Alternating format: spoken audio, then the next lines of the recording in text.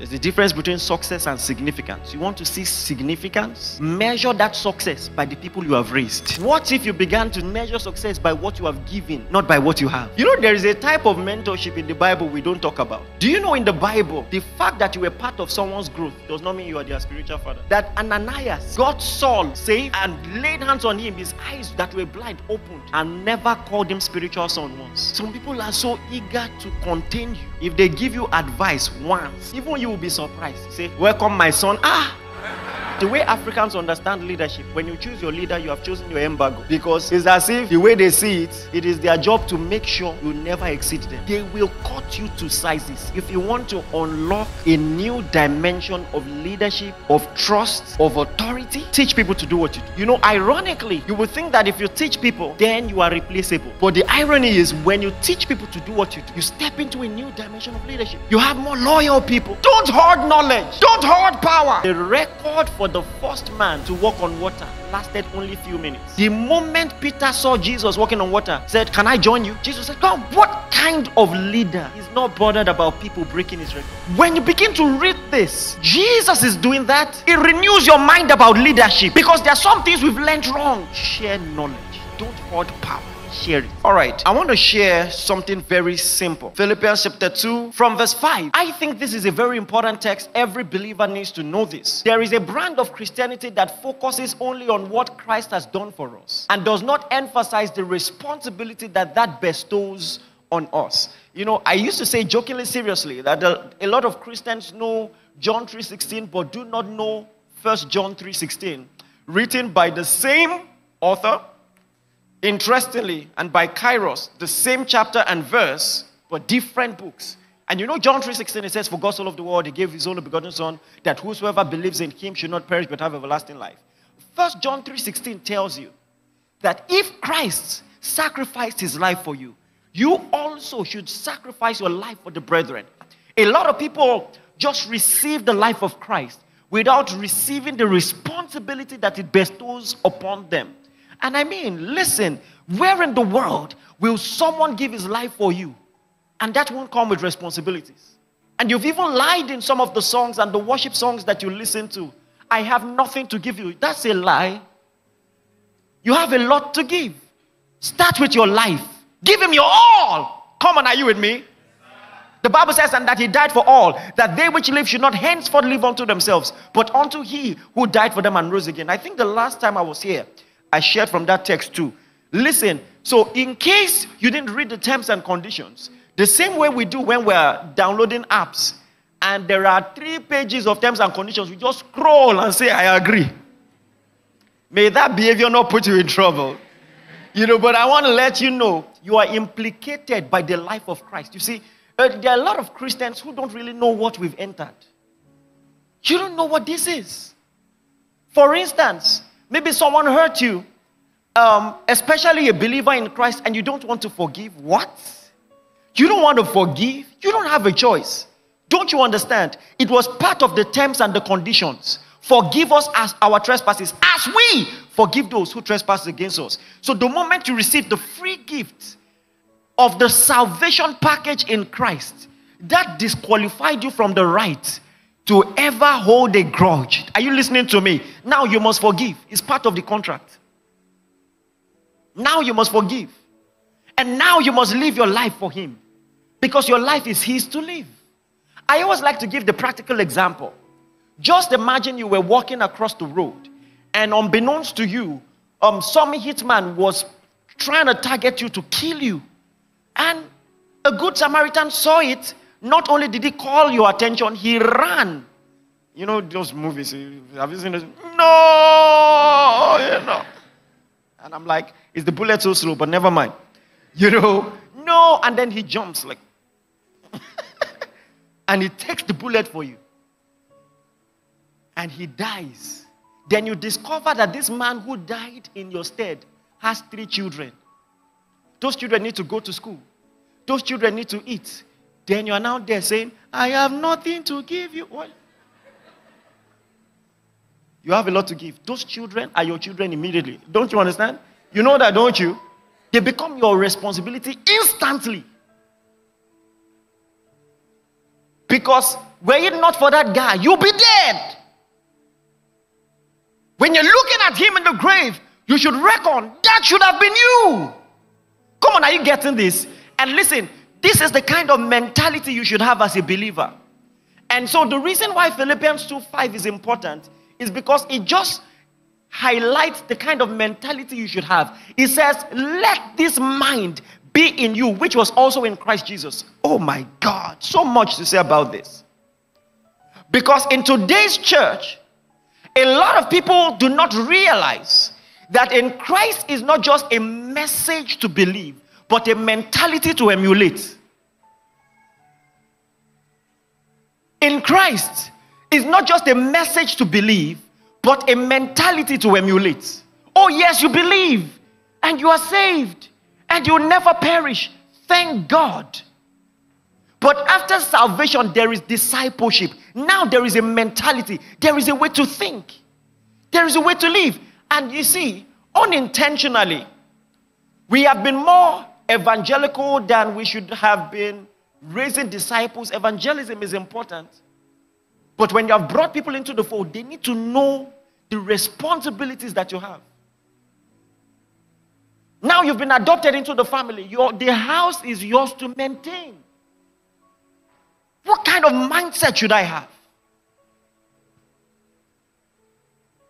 And before we talk about so many of these things, I want us to use Christ as an example. Since the Bible says, let this mind be in you, which was also in Christ. And I want to say in passing that a lot of people are in church, but they don't think like Christ. They have not renewed their mind. You can be religious and very wicked. I'm sure you know that, don't you? Religious are very wicked. And I don't want to give examples. But I want to give you 4 of the many reasons Jesus was by far the greatest leader this world has ever seen. 4 of the many reasons. I know that the major purpose of the Bible is so that you can understand salvation. But just the way Jesus went about it, there's so many things you can learn. So many hacks on leadership. The way he chose his leaders. You know, I think the first person I heard talking about this was Miles Monroe. And some of the things he pointed out were very profound. Just the fact that he chose the disciples to begin with. You must always choose your team. Are you aware? Even if you get into a new position, you must choose your team. And when you choose your team, you must segment that team. Amongst the multitude, you must have 12. And amongst the 12, you must have 5. And amongst the 5, you must have 3. And amongst that 3, you must have 1. You will be in trouble if you treat an acquaintance like your best friend. You'll be in trouble. That's a hack right there. But that's not even where I'm going. First and foremost, Jesus empowered his disciples to be able to do what he did. Do you know not many leaders know that? Listen, especially if you are an African, which most of you are, you have to understand there is something about us, this insecurity. Left to us, there will be no succession. There will be no succession. We think it is only reflective in our politics. It's in every industry. Every industry. Every industry. I read somewhere, I don't know how true it is. You know, there's an African president, I think he's almost 90. He wants to contest again. Allegedly. I be out in a talker. You know, because you see, we don't know how to lead. We know how to rule. We hold on to it until we die. We treat it like marriage till death do us part.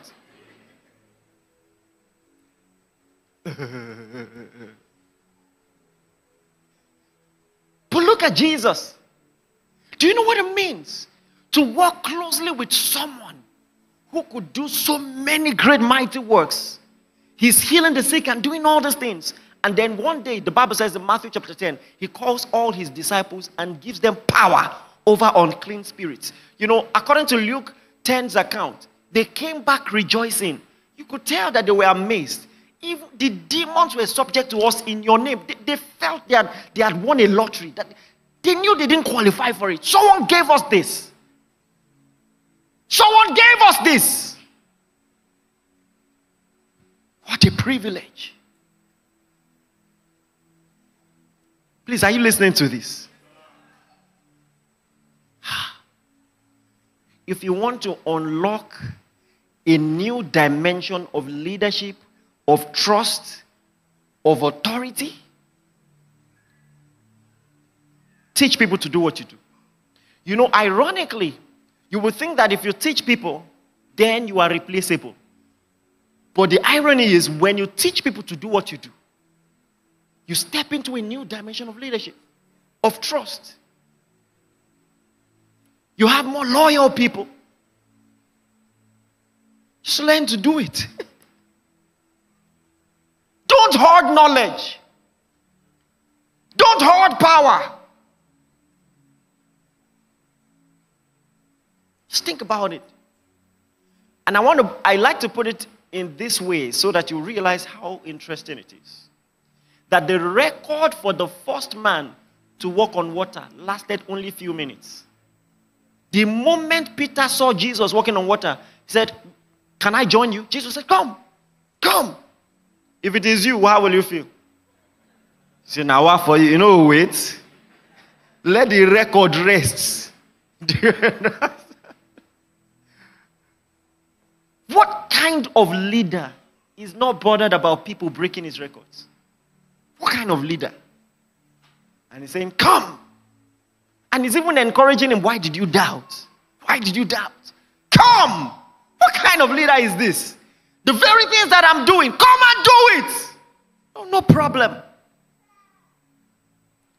See, now, when you begin to read this, Jesus is doing that. It renews your mind about leadership. Because there are some things we've learned wrong. Some things we've learned wrong. You know, as an unspoken rule, the way this sermon is moving me, I don't want to say some things.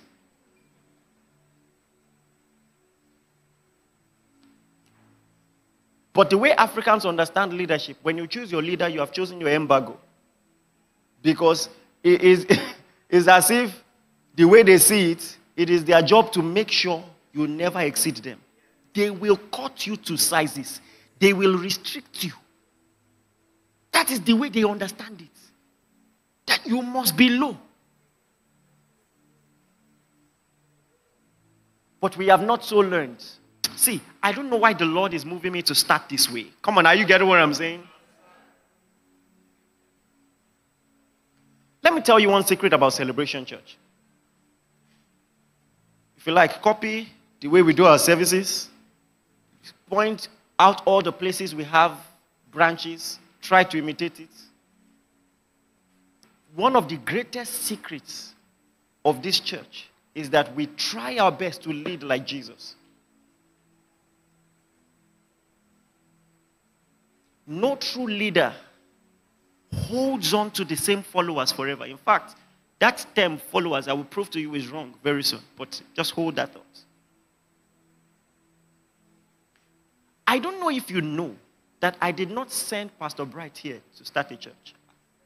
I don't know if you know that. I did not. I don't know if you know that the pastor of our Dallas church, I didn't send him there to pastor. I did not. But the truth is, we have such a strong discipleship curricula that all of the leaders around the world, all of them, I mean, even more than we have ordained, can start churches. And part of the reasons why that is effective is what I am teaching you.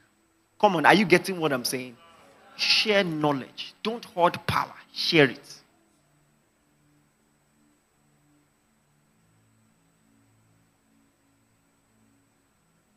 There's a difference between success and significance. You want to see significance? Measure that success by the people you have raised. Come on, are you getting what I'm saying? You see, someone who has 1 million and someone who has given 1 million, they're not the same. Oh? What if you began to see success? Measure success by what you have given, not by what you have.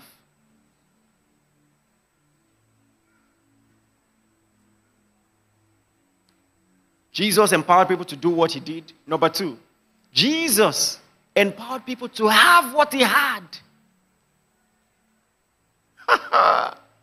To have what he had. I mean, think about the mentality. The writer of Hebrews chapter 2 from verse 12, he puts it this way. He says, both he that sanctifies and those that are sanctified are one. He says he is not ashamed to call us brethren. Think about this.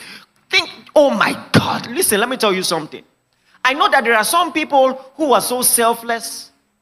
They don't mind empowering the people that are under them. Maybe you empower your driver, empower your cleaner. It's a different thing. But just imagine, great, come here quickly.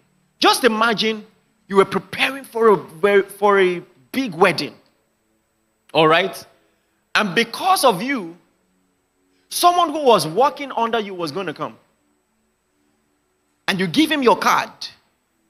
Go and buy yourself something nice, a nice cloth, because you're going out with me. Now, that's nice. Isn't that nice? But it's a different thing when both of you show up at the party and you're wearing exactly the same thing, top to bottom. I'm not judging you. How many of you feel somehow? Wait, my hand is up. So that So I'm explaining. Listen, don't you understand? Just so you get what Christ did, he gave you his identity. He gave you his name. It is one thing that he could die for you. But listen, that you can stand in his stead. That Paul could say and not be lying. We pray you in Christ's stead, be reconciled to God. In Christ's stead, this is a new dimension. I can go in his name, function in his name. Like, see, the disciples went in his name flexing. Coming back rejoicing. The demons were subject to us in your name. Come on, are you getting what I'm saying? I'll never forget, I think it was in 2011. I told the demon, come out! The demon said, it's because of God, oh. I said, yes, it's because of God. Come out! Say, thank you, Jesus. God bless you.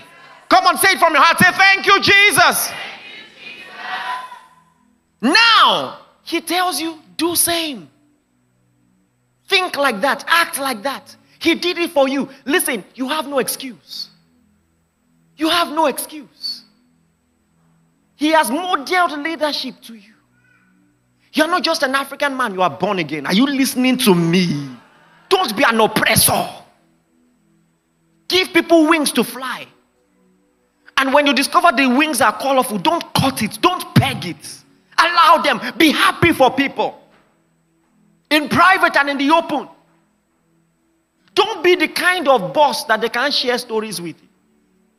Are you listening to me? You know, something happened. I was serving somewhere in an organization. And the Lord led me to move people to get something for one of my superiors. So I mobilized people and we bought something really nice. The moment we bought it, one other superior who understands the politics of that organization looked at me and laughed. He said, you don't know what you've done. He said, they will transfer him. Because you bought something nice for him, he will be transferred out. Oh, yes. And I thought he was bluffing. 2 months after, he was transferred. You don't understand. Because there are some places where the leaders are allowed to be liked, but not too much. If you don't, they pass like this, you have to go.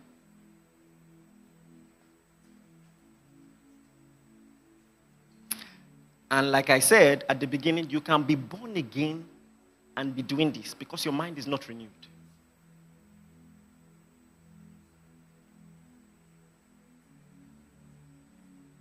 John 15:15. I call you no more servants, but friends. Because a servant does not know what his master is doing. John 20, verse 17. Don't cling to me because I've not yet ascended to my Father. Go and tell my brethren. Have you realized men of God hug title more than Jesus? How many men of God in any context ever under the sun can call a church member brother?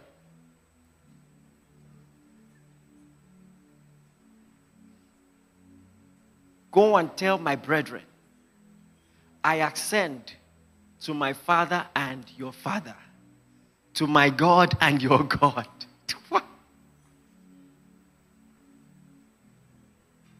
That's your model of leadership.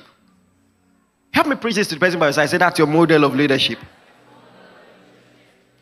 Listen, I know, you see, listen, you can conceive the fact that a leader will give people capacity to do what he can do, or the exposure to have what he has. But listen, to do greater,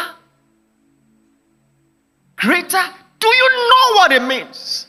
That Jesus said, they that believe in me, the works that I do, they shall do also. And greater. Listen, the first two, I know you can conceive it, but this one, greater, that Jesus would tell the disciples. He has just cursed the fig tree and they were wowed. He said, you know what, that's small. If you say to this mountain, what kind of leader is this? That is telling you, listen, it's okay, you can do more than I'm doing. And that's okay. You can do more and you won't be in trouble. Are you listening to me? I spoke to a tree and everybody is wowed by that. If you say to this mountain, be removed and be thou cast into the sea, and you don't doubt in your heart, you shall have what you say. That is your model of leadership. What kind of security is this? Are you getting what I'm saying? What kind? Greater works shall you do? What kind of leader does not want to be missed? When I go, listen, he said, it is better for you that I go. Haven't you read that before? Better for you. If I don't go, the comforter will not come. I am telling you, leadership secrets of Jesus. Pick from this book. Renew your mind. Let me say something. Are you ready for this? You know, there is a type of mentorship in the Bible we don't talk about. Do you know in the Bible, the fact that you were part of someone's growth does not mean you are their spiritual father? That Ananias got Saul saved, got him filled with the Spirit, and laid hands on him, his eyes that were blind opened, and never called him spiritual son once. Wake up. Do you understand what I'm saying? There is another extreme. I know some people, they hate accountability so much. I'm not giving you bullets for your wicked gun. Do you understand? But I'm just like, some people are so eager to contain you. If they give you advice once, even you will be surprised. You say, welcome my son. When you born me? Like,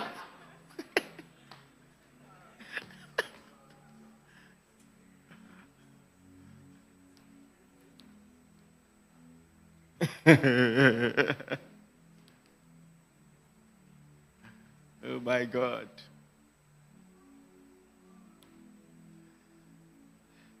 There are people, if you collect favors from,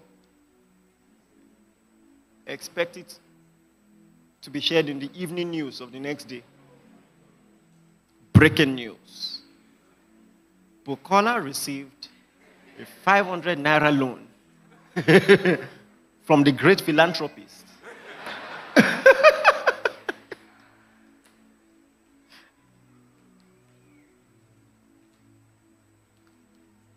Hallelujah.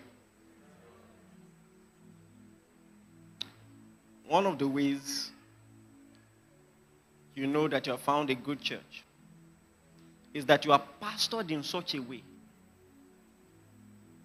that you don't need the pastor for everything.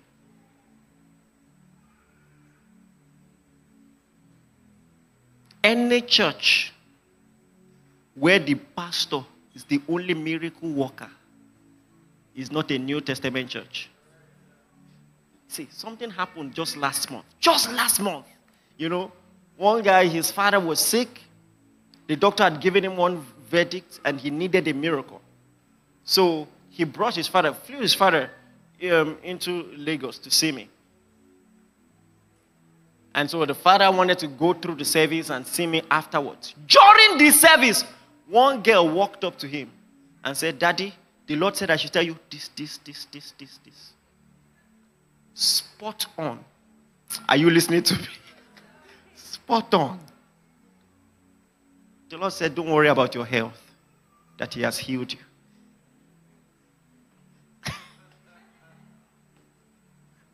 The man said, "What type of church is this?" He's waiting to see the man of God after service. And this girl walked up to him, gave him, you know, I can give you examples upon examples. There's a lady who had been booking an appointment to see me. I was just so busy. Just so busy. Because there were clear markers in her life that she was oppressed by a demon spirit. And she wanted me to cast the demon out. By the next time my wife asked, so when are you seeing pastor? She said, "Oh, sister so-and-so prayed for me and cast the demon out." Yeah? None of the people I'm talking about are ordained. Are you listening to me? That's a New Testament church. Listen, we must choose our extremes if we be extreme at all. If we're going to be extreme, let it not be that we're arguing if tongues are for today. Let it be like the extreme of Corinth, where Paul is saying, "Hey, wait, take tongues. God is not the author of confusion." Because everybody has a word, has a doctrine, has an... Come on, are you getting what I'm saying? Everybody, they flow. You're not listening to me. Everybody.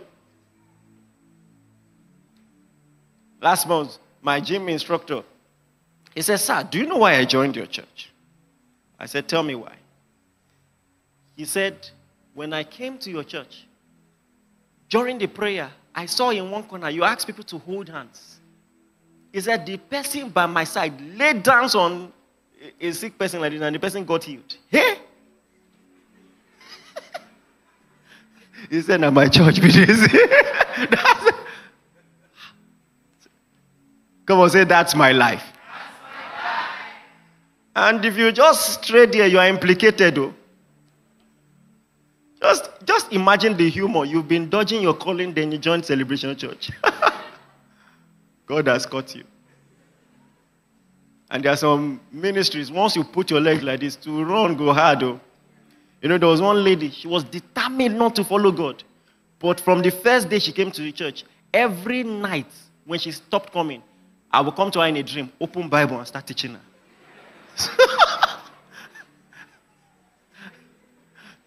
So she just can say, okay.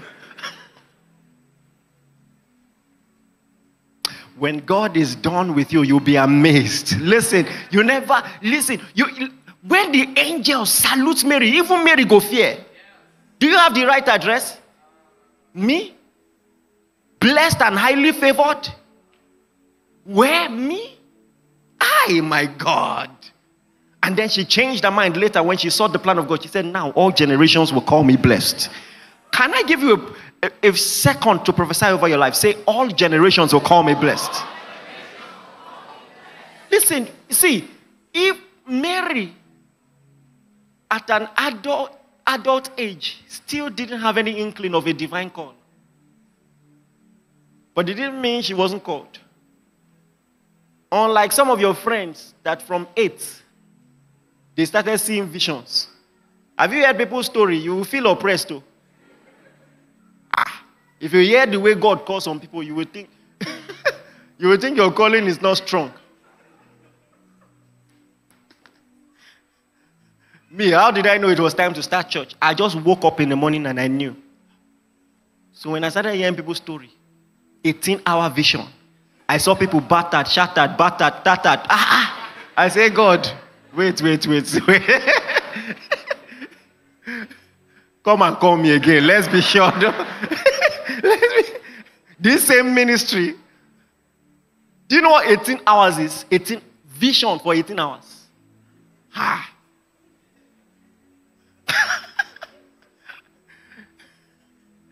And me, I just woke up. Something just dropped. I felt like a piggy bank, like they dropped a coin.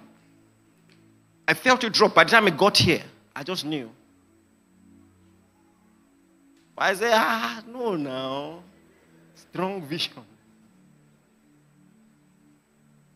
You have not shown any signs of a divine call, but there's a call on your life. Are you listening to me?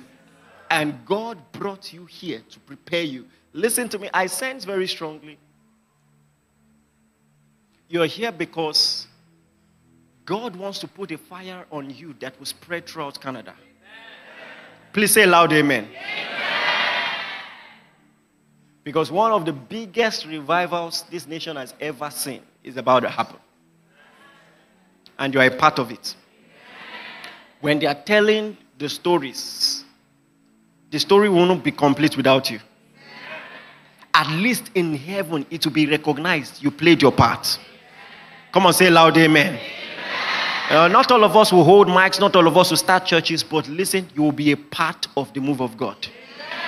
Say amen like you believe.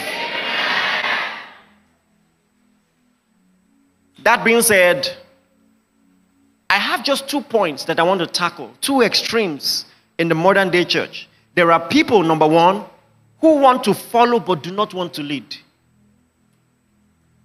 And number 2, there are people who want to lead but do not want to follow. The 2 extremes in the church.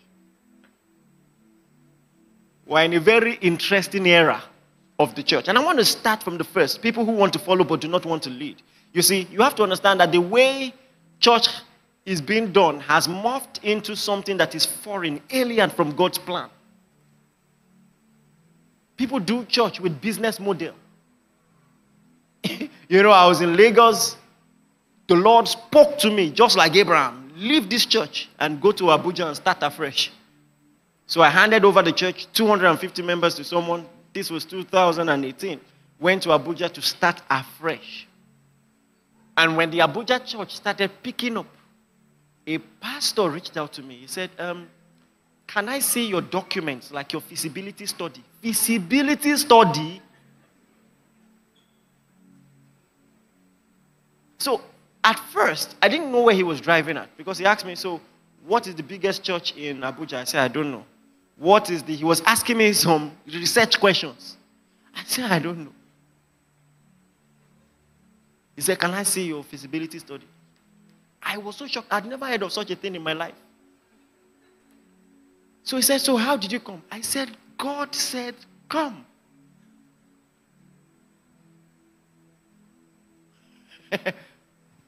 Problem deal. Are you listening to me?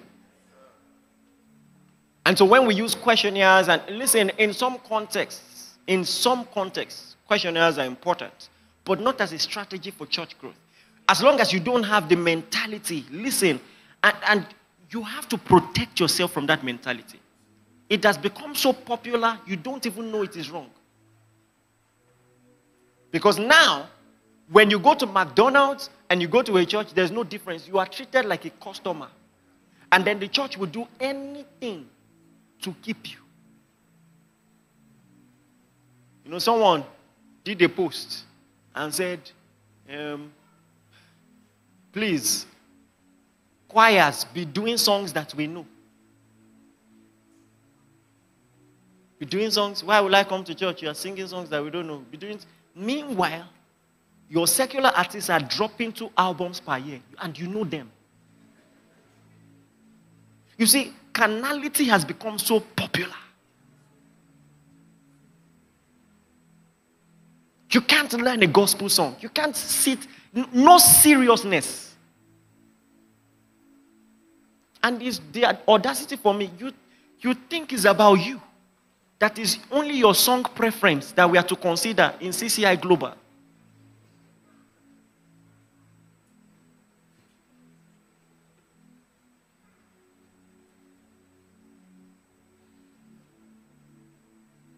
And now we have a lot of people, all they want to do is be served. And you don't know how wrong that is. Let me just quickly say something. Are you with me? Are you paying attention? You know, there's one common one. Sister Folu, why haven't you been in church for months? Because I was away for 2 weeks and nobody checked on me. Okay, that's wrong. I'm sorry nobody checked on you. That's wrong. But Sister Folu, have you ever checked on anybody in your life? Has anyone been absent from church that you noticed, you personally, and you called? Or you went to visit? There's a problem. You must think this is McDonald's.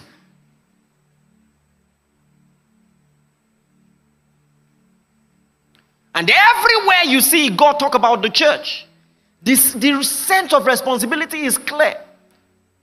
What he expects from you. You know what Jesus told the disciples? He says, go and preach the gospel to every creature. Everyone who believes and is baptized shall be saved. He says, and these signs shall follow. He didn't say these signs shall follow you who is baptized and you who is preaching. He says, these signs shall follow them that believe. The new converts. In my name they shall heal the sick. Speak with new tongues. Cast out devils. He's letting you know, listen, and never forget this. A pastor's responsibility is not to raise followers, it's to raise leaders. A pastor is a leader of leaders. You are not a follower, you are a leader. Never forget this. He gave some apostles and prophets and pastors, evangelists and teachers for the perfecting of the saints for ministry. You are here to train for ministry. A good church is a ministry training college. Such that if you go to a ministry training school afterwards, it should just be extra. But if you go to a ministry training school and everything you are learning is new, you are not attending a good church. Because the Bible is our only manual. We don't have a separate manual for pastors. The same manual that we use to preach the gospel to sinners is the same manual we use to disciple people, and it's the same manual for pastors. It means that the curriculum in church should help you grow. Amen, somebody. Amen. The book of Timothy was written to a pastor, and it's not a secret book. You have it in your hands. You have it in your hands. So this should be your mentality. Why is this important? Do you know the mentality that you are a leader, not a follower, changes everything. It changes your approach. For instance, the way you will listen to this message if you were a follower is different from how you will listen if you were a leader. Imagine you knew that this evening you will preach to another congregation what you are hearing. Will your approach not be different? If you knew that when I'm done, you will go to another congregation and preach the same thing, will you not take notes? The reason why a lot of people are not as serious as they should be is because they think they are just mere followers. Meanwhile, the Bible says, perfecting the saints for ministry. It says the whole body fitly framed together by what every joint supplies. Meaning, when God looks at the growth of a church, he's looking for your contribution. The average man may not be able to see that you're not contributing. Just like in those school projects, there will always be one person who will not do anything. Then when it's time to present, he will just come. Like, as you are talking, you'll be adding bars. You know that how frustrating and annoying that thing is.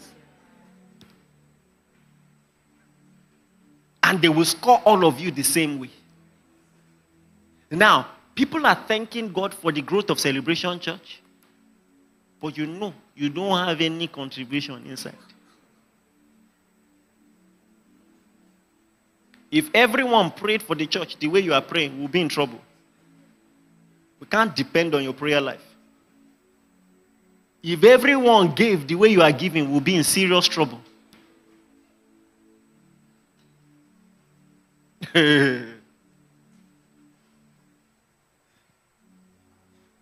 People gave sacrificially. We planted church. You attended. You reach your turn. And they say, these new generation churches, must I give? You must give in the name of Jesus. No, be here. Don't try God. Stop that rubbish.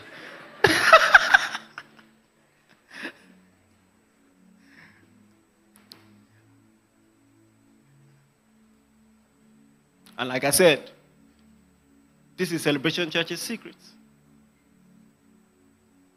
When it was time to start the church in Port Harcourt, one of the people I had raised who was in Port Harcourt for work, "Are you ready to start?" He said, "Yes." We sent him resources. That's how. Because the curriculum is strong. I'm using sight to tell some of you what God will do with your life. You can't dodge. Amen, somebody. Thank you, Jesus. But there are those who want to lead but don't want to follow. That's another extreme. And I have a lot to say. You see, let me see. How many of you have been following 100 Days of Discipleship? With your full chests. You know, I did a video for tomorrow, and I think it's very important. For people who don't really have the heart for it, it might be slightly controversial. And this is what I think. I was talking about the pros and cons of the Protestant Reformation. Listen, when you're talking about church history, I know we only remember the Protestant Reformation in good lights. And that is because it is fundamentally good. Listen, I'm grateful to God for it. It happened by divine intervention, but there were weaknesses to that movement. I tell you for a fact. I tell you for a fact. Yes, quite all right. A lot of things were going on wrong in that time. If you committed a sin and you confessed to the Father, you could buy forgiveness. It was called indulgences. And one of their historians, what he was recorded saying is, part of the receipts they will give you had this statement: "We restore you to the innocence you once had at your baptism." That's after paying. You are restored to innocence. And so when Martin Luther was reading his Bible and saw "the just shall live by faith," it hit him like thunder. You mean that righteousness does not come by paying indulgences or by night vigils or by prayer, just by faith? And that is what informed the Latin expression. You might have heard it somewhere: sola fide. Only by faith. And then he studied some more. And then when he was full of conviction and couldn't take it again, he wrote the famous 95 Theses and nailed it on the door. That's where war started. But you see, there is something about human behavior. We allow things spiral. We don't know where to cocktail things. And listen, so of course, after that Reformation, there were micro-reformations. The breaking did not stop. So after the Lutherans, we now had the Calvinists. And after the Calvinists, we had the Baptists and the Anabaptists. And, now we have about 6,000 denominations. 6,000. 6,000. And don't you understand the extremes of it? That anybody can just wake up in the morning and shake. Say, "I heard from God. I'm starting a ministry." No accountability required. Is that not what is happening today? See, at the time, there was one central structure. I know that central structure had its issues. I wish, and it's easier said than done, I wish we could correct the doctrinal extremes, but still keep the structure. Because historically, the Reformation, listen, led and influenced many wars. Many civil wars.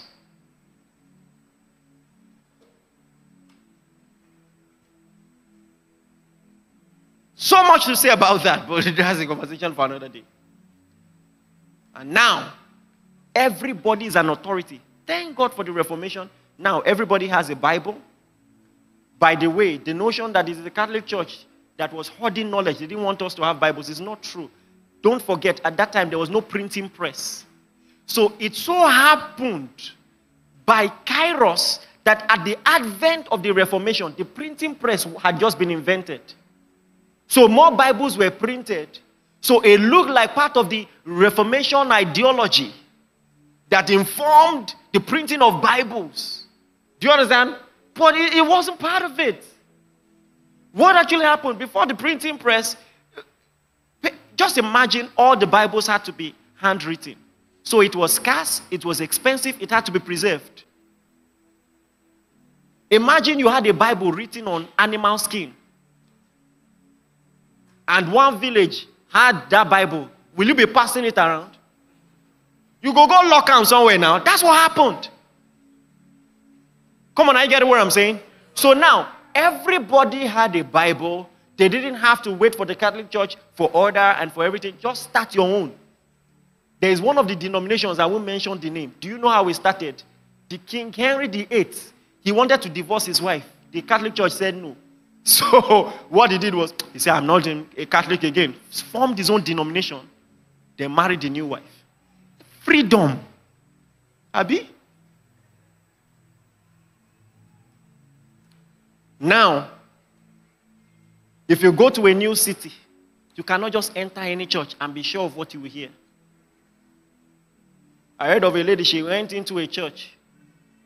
And everything seemed normal until somewhere halfway in the service, they brought an animal, put on an altar, and started slaughtering. And carried the blood and wanted to start sprinkling. Things they happen. Oh. You will enter church. I heard of one church. Only the pastor speaks in tongues, and his tongues is, you know. I mean, you know, before you know it, you just say, oh no, where am I? They will start passing red cloths. Yeah. This one will size you, take. Because no structure. Go to the campuses and see what is happening. You will see 16-year-old papa. The thing where papa they do, you'll be amazed. They are washing his clothes. They are cooking for him. He's so irresponsible. No respect, no accountability. Some of you know what I'm saying. I went to a ministers training, ministers conference with ministers from around the world. It was break time. I went to the break. By the time I came back, one young boy was sitting on my seat. I said, sorry, you're on my seat. He said, too bad. So, well, in his defense, he didn't know who I was, but did he have to? So someone at the back said, too bad. If you know, stand up now.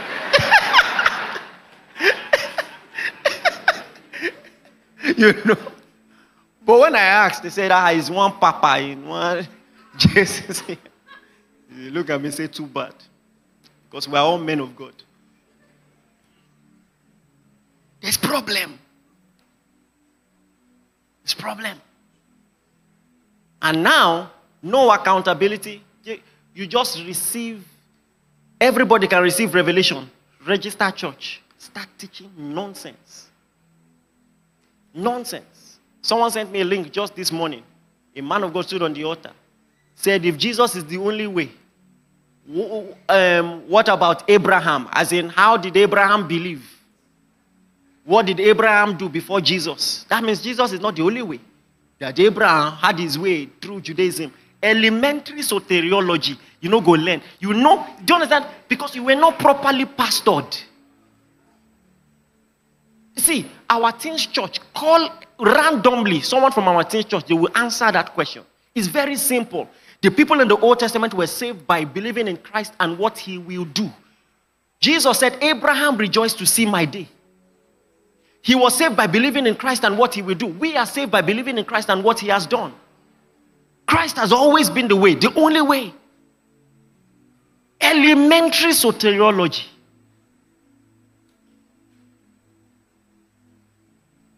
And because ignorance is so rampant, a blogger posted it. And now that rubbish has spread. There's trouble. And unfortunately, because we had too many people on the pulpit who were not qualified, they don't know doctrine, it has reduced the faith of the masses in the pastorate altogether. And now everybody is an authority. Everybody just they give takes. Twitter everywhere. Social media. A pastor will talk one, you will talk five. Listen, so all I'm saying is this. Are pastors infallible? No. But I can tell you one thing for sure. This move that has led to a lot of people who are leaders but are not following anyone themselves is very dangerous. It will affect your worship. It will affect your accountability. I've been counseling people, including this morning. This lady, pastor's wife, said the pastor pinned her to the wall and was pressing her neck. If the devil succeeds in taking away accountability from the church, there will be problem. Hear me well, there will be problem. Church is still God's idea. You see, I heard a very powerful analogy that never left me. Most animals, they camouflage with their environment. But the zebra is different. The zebra camouflages with the herd. Are you listening to me? The zebra's camouflage is amongst other zebras. That is his safety. Not with the herd. And this was the experiment. So they wanted to study zebras and they kept painting. So when they wanted to study, use a particular zebra in an entire herd for experiment, they would paint the zebra for identification. But they discovered every time they did that, it didn't take long. That particular zebra will die. Why? They now discovered it was because the lions found it easier to focus. That you don't put red. Say, is that one with red that we are going to go for? Because the zebra's security is that it looks like every other zebra. Are you listening to me? That there is something about accountability in the church. The Bible says one will chase 1,000 and two shall do what? 10,000 to flight. We are better together. It is God's idea. And he prayed that we'll be one. Say loud amen. There is no space in the word of God for individual Christianity. No space. Pastors need pastors. Pastors need pastors. You know, I think I've said it a few times. My counselors, they don't call me apostle. When I sit in front of Emmanuel, no, you shouldn't have done that. You understand what I'm saying? You need it. It's still God's plan. Don't forget. If you are a follower, if you've been following, recognize that God has brought you to lead. And if you are a leader, make sure that you are still accountable. That is the word of the Lord for today. And I'm going to round off with this. The Bible says, Joel's prophecy. You know what he said? He said, I'll pour out my spirit upon all flesh, says the Lord. It says, sons and daughters shall prophesy. Old men shall dream dreams. Young men shall see visions. It says, upon servants and handmaidens. Listen, he's not trying to give strict markers for the flow of spiritual gifts. You know, some people say dreaming is for old men. That's not what he was trying to do. Listen to me. He said, I will pour out my spirit upon how many? All flesh. So he's given the categories to describe all flesh. By old men and young, he's telling you demography will not be a hindrance. Are you getting what I'm saying?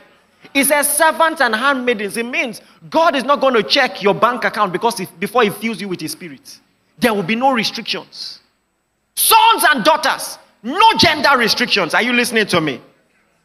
All this is telling you is you have a part to play in the end time move of God. And he's going to fill you with his spirit. Say loud amen. Starting from your Jerusalem to Judea to Samaria to the utmost parts of the world. You know, I was studying something. How many people in the Old Testament all together, and I don't know if this is wrong or not. But you see, the concept of the spirit upon somebody was so strange in the Old Testament. It was for the elite. You had to either be a king or a prophet or a priest to have the Spirit upon. And by the time you count how many people had the Spirit upon, how many prophets in the Old Testament, how many kings in the Old Testament, and all those things, I don't think you can count up to 120. This is headed somewhere. And it was so sacred that when Joshua saw some people prophesying that were not in the camp, he went to report. It was like those extra class captains. Did you ever have class captain? I'll never forget one guy. God has forgiven him. But I said, sorry, I want to use the restroom. He wrote my name. Bro, you wicked like this. He said, they say no talking.